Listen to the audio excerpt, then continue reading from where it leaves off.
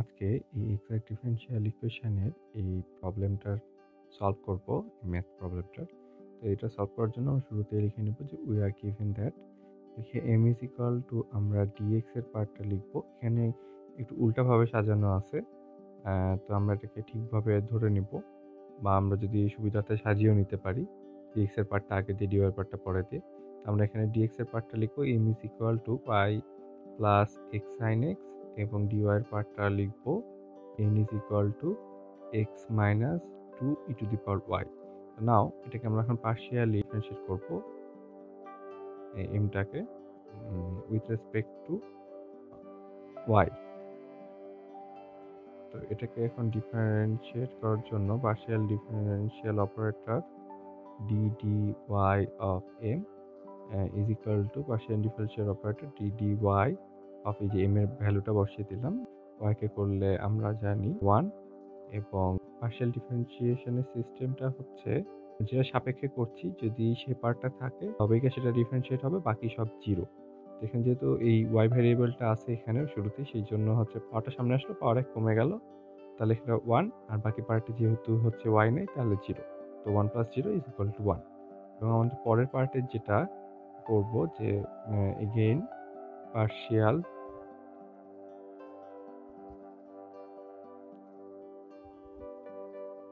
Differentiating n with respect to x,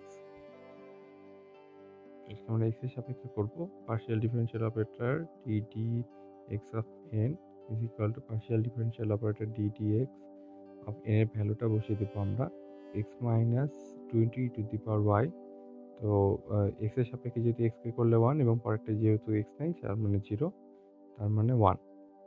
তো since partial differential operator dy of m is equal to partial differential operator ddx of n সমান, সেহেতু আমরা বলতে পারি therefore the above equation is exact differential equation.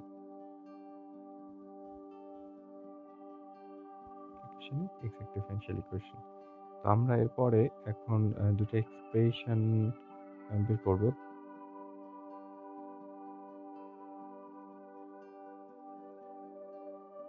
Expression 1 এ আমরা লিখব যে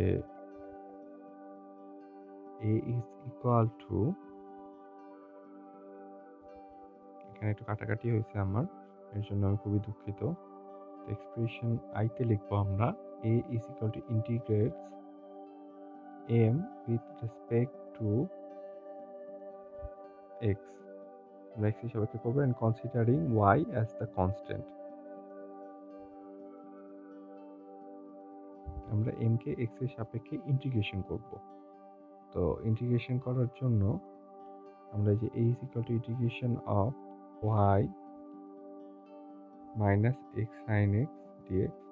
তো ইন্টিগ্রেশনের সিস্টেম হচ্ছে যে যদি যেটা সাপেক্ষে ইন্টিগ্রেশন করছি যদি সেই টার্মটা থাকে, তাহলে সেটার ইন্টিগ্রেশন হবে পাওয়ার 1 বেড়ে যাবে এবং পাওয়ার দিয়ে ভাগ হবে, এবং যদি সেটা কনস্ট্যান্টের সাপেক্ষে হয় তাহলে সেই যে ভ্যারিয়েবলের সাপেক্ষে করছি সেই ভ্যারিয়েবলটা বসে যাবে।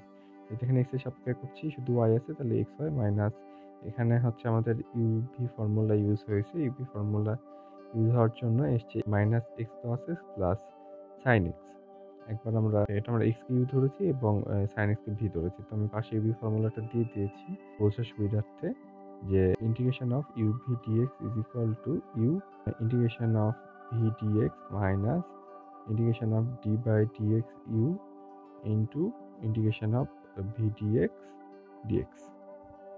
এখানে আমরা এক্সপ্রেশন 2 ইউজ বের করব।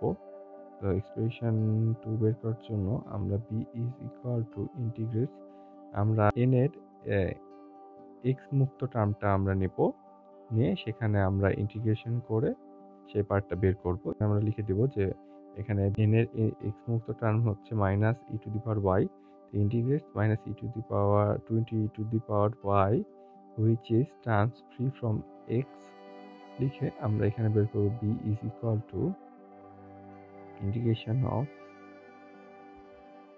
the minus 2 into e to the power y dy। তো আমরা জানি e to the power x বা e to the power y এর integration e to the power y হয়, সেই জন্য যেটা আছে সেটাই হবে minus 2 into E to the power y এর সাপেক্ষে করায়। তো hence the general equation is,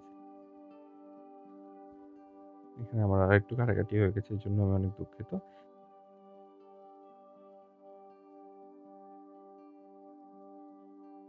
আমরা এখন এই দুটো যোগ করে দেবো, যেটা পেয়েছি যে x Y minus cos x plus sin x minus 2 E to the power 2 into E to the power y is equal to C, এটাই অ্যান্সার। ধন্যবাদ।